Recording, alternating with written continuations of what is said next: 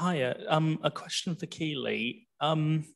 So Henry's progress in 1541 was more or less in response to the Pilgrimage of Grace, correct? Arguably, yes. Depends on which historian you're asking. Yeah. So prior to that, were pilgrimages up to the north of England not all that common? No, so the furthest north Henry had been was to Warwick in 1511. And then he kind of was very much a sort of London commuter.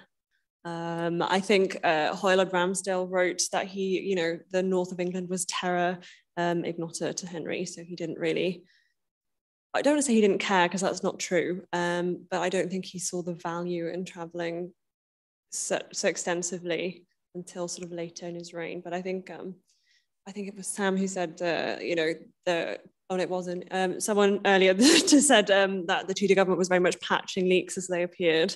You can kind of see the progress is kind of functioning in that way a little, especially when you consider the sort of northern progress in 1541.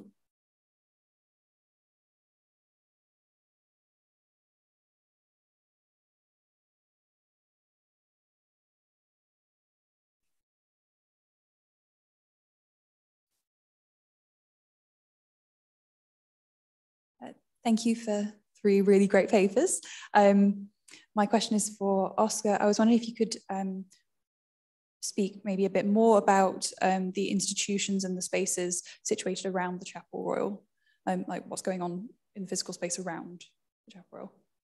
So, and sort of in terms of where the Chapel Royal is in palaces, or yeah. There was a very, very good lunchtime lecture made here at the SocAntiquaries by Maurice Howard, and Chapel Royals are in that sort of placed at the end of a procession, and sort of architectural procession almost, where whereby sort of the monarch can make a procession from the royal apartments through the presence chamber, through various very sort of visual corridors up to the chapel.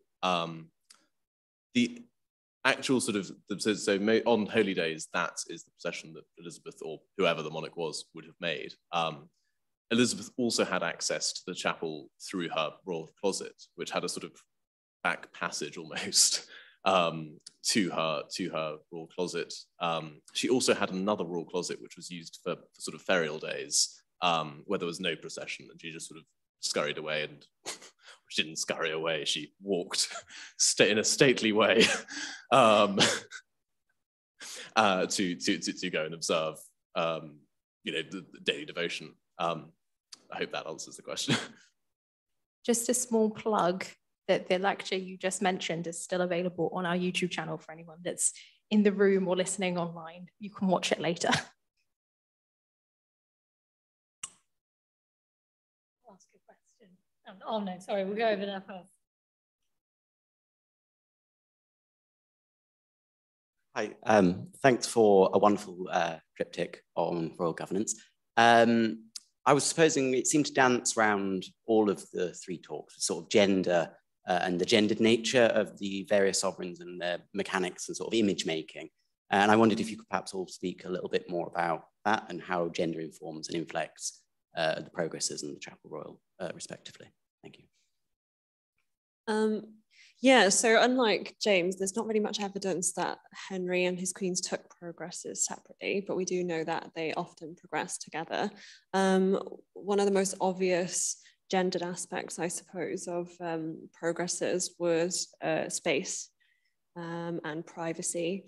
Where this comes to the fore really is on the 1541 progress to York, obviously with the whole scandal of Catherine Howard and the affair, and a lot of that was down to the way this sort of new informal spaces where progresses created liminal space, where the sort of usual gender roles didn't necessarily apply. So it gave Catherine Howard that kind of space, I suppose, to perform acts in privacy where she would not usually have been afforded that privacy. So we see a lot of kind of the making of space and the gendering of space on progress in Henry's reign, where those kind of liminal spaces are exploited or can be built upon, just because the court isn't where the court usually functions.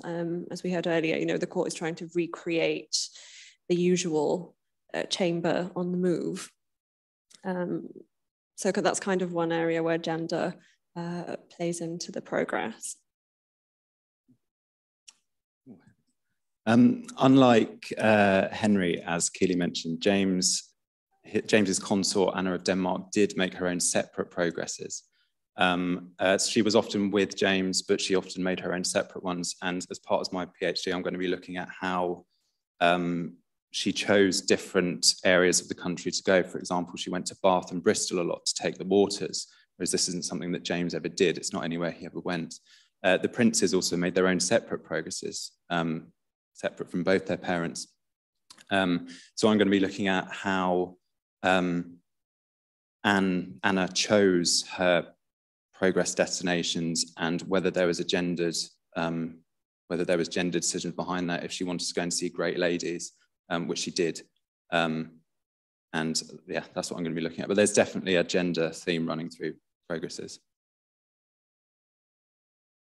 I'll try and be as brief as possible because there's a lot to talk about with gender in the Chapel Royal.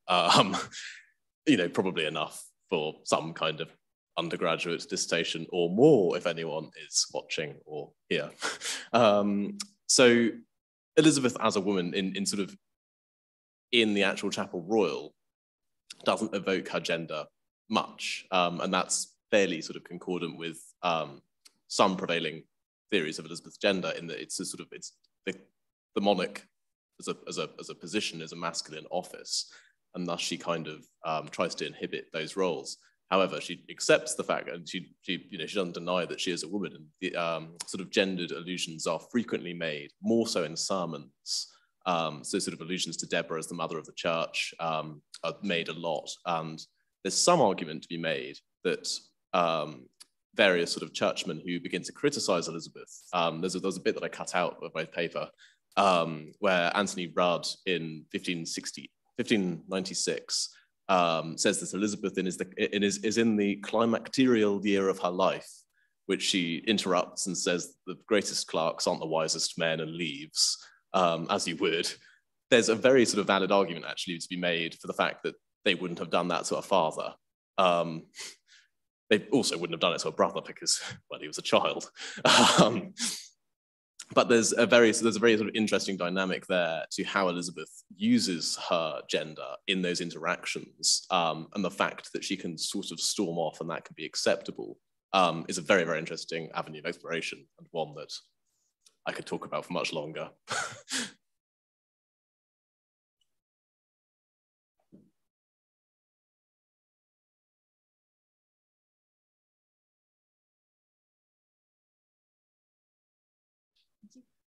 These might all be really inane questions. I don't know. This isn't my field, so I'm just sort of like, cool. This is for Joe. Thinking about you're talking about the level of correspondence between James and council. How recognisable were the people carrying that correspondence, and how much advance preparation was made for them travelling? And is that an extension of royal progress to have correspondence? Really good question. Progresses were responsible for the enlargement of post-horse routes at this time. By the early 17th century, they were quite extensive. I think it went from a letter taking a week to get from Edinburgh to London to about 2 or 3 days because of the post-horse routes. So it would have been done in post stages. So there would have been horses ready to take it from one stage to the next. And that was something that started early on, I think, in Elizabeth's reign, and then it just expanded by James's reign. The network was huge, but they would have been ready. They would have been primed for a progress and ready to go. Yes, maybe that answers your question.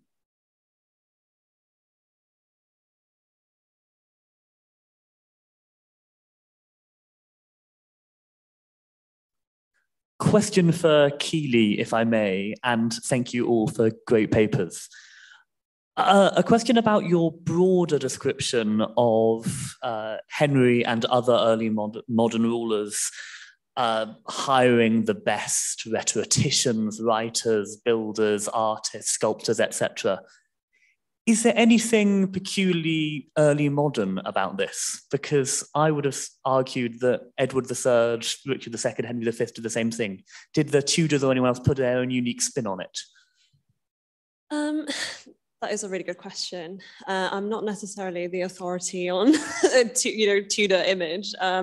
Kevin Sharp is obviously a very, very good resource for that sort of thing. What I will say is I think Henry was the first monarch to really utilize the level of public literacy that people had in sort of image reading. So for example, today, just to use a sort of modern example, when we scroll through Instagram, we all have a sort of expectation of what we're seeing. We are socialized in a way that we can read the sort of cues in people's posts or whatever. So the early modern public would have had the same type of literacy for sort of Tudor portraiture. But I think, yes and no is the long and short answer to your question.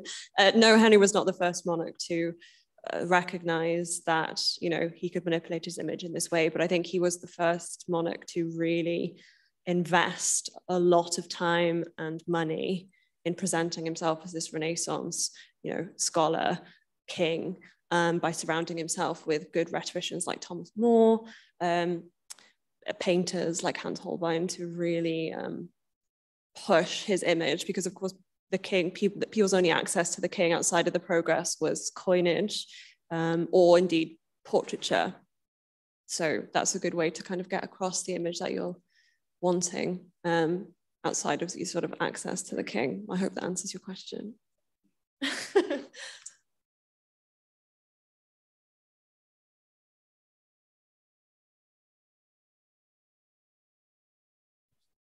Thank you, all three of you. A really interesting series of papers. Just following on from that question, I kind of want to take it in the opposite direction chronologically, if you see what I mean. And Joe, I just wondered, again, I'm being slightly cheeky, it's maybe going slightly beyond the scope of your paper, but I just wonder whether you can give any idea at all of whether what James does in terms of progresses sets a precedent that is then followed by the later Stuarts, or whether they do their own thing, or whether this is a tradition that dies out, if you see what I mean. It's a really good question. James was Charles I did lots of progressing, but his even in James's reign, entertainments were less public and they were starting to be brought into the court as masques. And this is something that Charles I carried on. So he was less visible than perhaps James was to the majority of, to the general populace. James II does lots of progressing, but not to the same extent as James I. And I think I'd probably say that James I was the last great progressing Stuart. Queen Anne later on made a few progresses, but the tradition display sort of came indoors after James, and was Charles I was a masker rather than a progressor, but he did make them.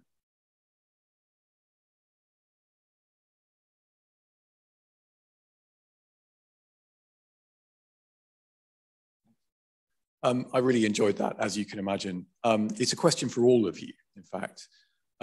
You are, in your various ways, you're emphasizing progresses in the Chapel Royal as places of propaganda, performance, enhancing the image of the monarchy in a very Kevin Sharp or even J.P.D. Cooper sort of way. But you've also hinted at problems with that, tensions where things go wrong. So particularly in progresses, you've both hinted at ways in which progresses can impose enormous financial burdens, can lead to the clearing away of human trash as well as piles of rubbish. And presumably that does create fear in the localities.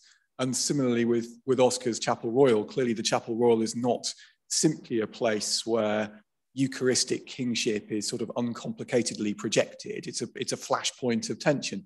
So my question is simply, how do you account for those tensions in your work? How do you see both sides of the balance sheet in terms of what historians of political culture have often constructed as, you know, automatically effective strategies of propaganda simply because they took place? Okay, I'll take this one first. So yeah, you raise a really good point, and it's a question I think that we've been grappling with in the Henry VIII on Tour network as well. It's simply like, how do you measure the success of the progress?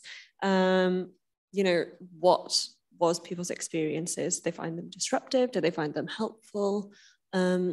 Obviously, there's a lot we know about the progress. There's a lot that's scripted about a progress, but there's also a lot that's unscripted, especially with Henry. I mean, there's an example of, I think Greg Walker talks about how there's kind of these popular myths of Henry VIII kind of swanning into like towns or villages and unannounced. So, you know, you do have these kind of unpredictable elements of progresses. And indeed, like I said at the beginning of my paper, just because they were grand and, you know, big and expensive, it doesn't necessarily mean that they were effective, because they were an extreme expense, not only for the localities, but also, you know, who, like you mentioned, had to go out and paint their houses and clear away everything, but also for the crown, who had to try and manage a government while the king was like jaunting off on hunting trips, which were politically effective, but ultimately a massive expense to try and manage the usual correspondence of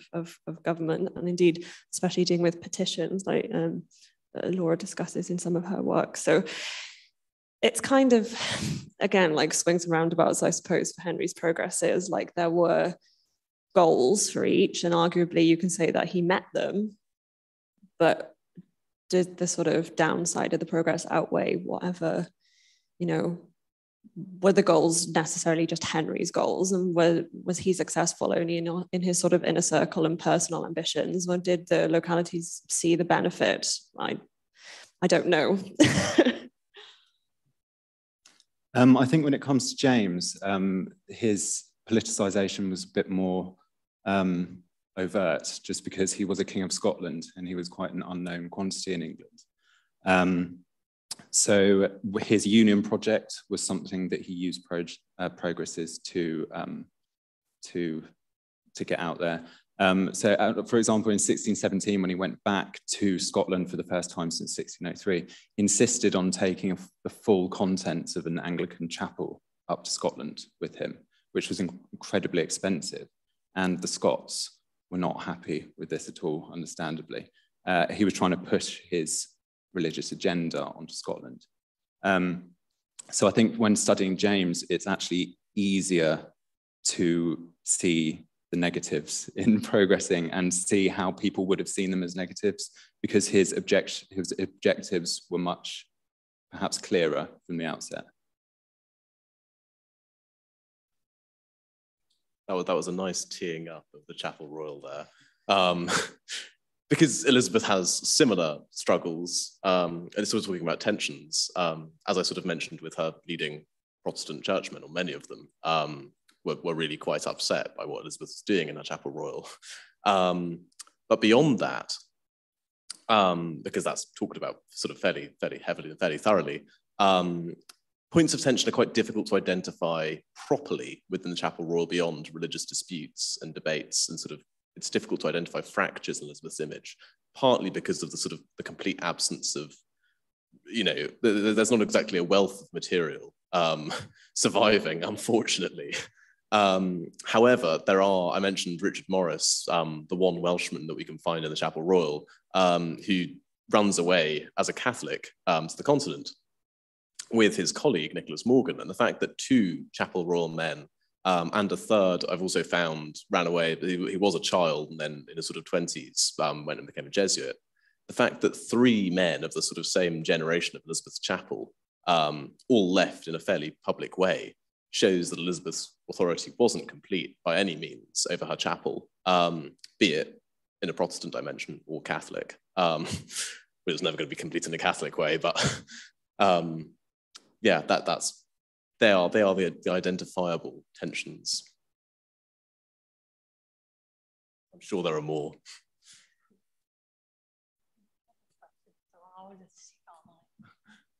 I was going to ask a very similar question to what John just asked in probably a more articulate way than I could have done, but I guess I'll push it a little bit further, which is, I think nowadays we do take for granted in this generation of scholars, especially that Kevin Sharp conceptualization of political culture in this period of a successful projection of monarchical image and sometimes even policy through all of the wonderful things he illustrates and progresses and things like the itinerant court, whether it's progressing or not, are key to that. I suppose I'm interested in how far we can argue that there could ever be a transmission of ideas the other way. You know, we're quite used to talking about publicity, and of course a lot of the stuff you're illustrating in your paper, Joe, about the number of people turning out to see James is one key source for that. But I'm wondering how much we can be convinced that the more kind of ordinary swathe of society could communicate ideas back, or whether we should see the transmission of political culture and ideas as an entirely top-down movement.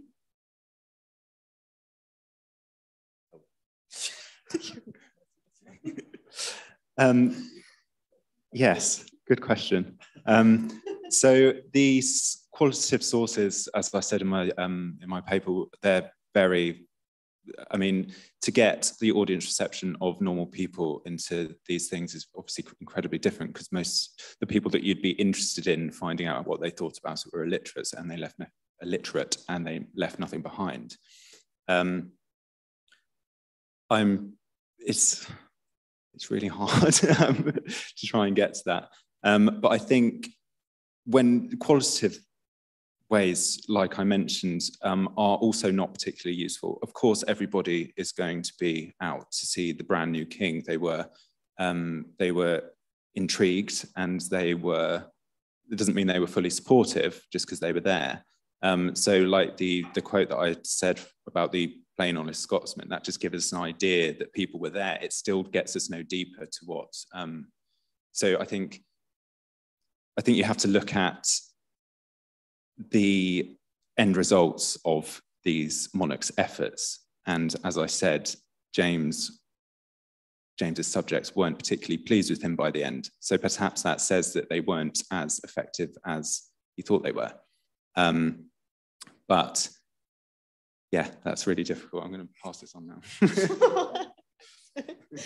Yeah, I suppose for Henry's reign, it is equally as difficult, especially when considering the progress. There is just nothing on beyond some sort of popular myths I mentioned earlier around how people viewed the progress and indeed how they influenced Henry. It's kind of taken as a given in the historiography that Henry was particularly influenceable, if that's the word. He was easily influenced, but I don't think necessarily by the general populace. I mean, we can take the Pilgrimage of Grace as a kind of example, or the other various uprisings, but I'm just using that one because it's kind of, there was a progress almost as a direct result. And we see Henry's entrance into York kind of mapping that Pilgrimage of Grace route.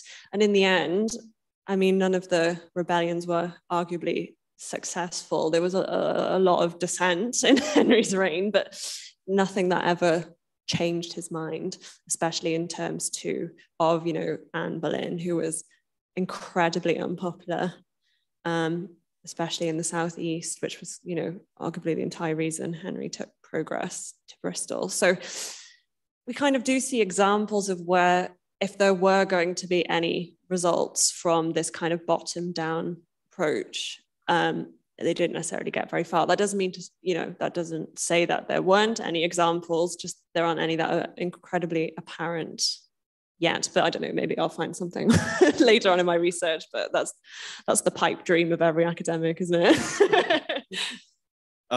Yeah, again, it's very difficult to talk about Chapel Royal. Though I suppose sort of thinking about it, one of the clearest points that, you know, this clearly isn't, you know, there's more than room for a counter voice, though not sort of projected with the same sort of volume, is the fact that access to the Chapel Royal was fairly limited, and the music heard there was incredibly limited. Nowhere else in England could you hear polyphony like that, unless you went to a cathedral on a particularly sumptuous holy day, and you know, the French ambassador happened to be there as well. I think the fact that I think there's a real sort of lean in musicology and in history to see the Chapel Royal as a good thing, something that sort of protected, you know, the polyphony of Byrd and Tallis, and that's the reason that the Anglican Church has lovely music now. And I think it's quite hard to get away from that, actually. I think it's quite difficult to address the reason that parish church choirs really kind of began to dissolve.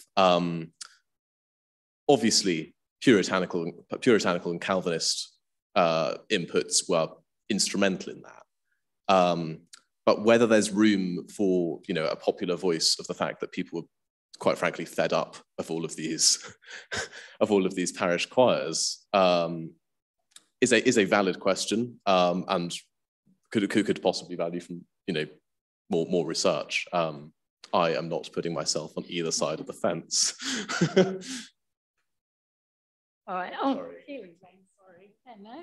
No, yeah, I've just remembered, and it's particularly pertinent considering your research area as well. Like, petitioning the king is a very big way in which Henry's well, maybe not policy is influenced, but there is an example of where two of his courtiers are executed as a direct result from petitioning the king. So that is one area of, it's not I've not looked much into it, so you probably know more about this than me, but that's one area as well where there's like a measurable in the impact of people, not necessarily on policy, but on the sort of access to the king and more general areas of life.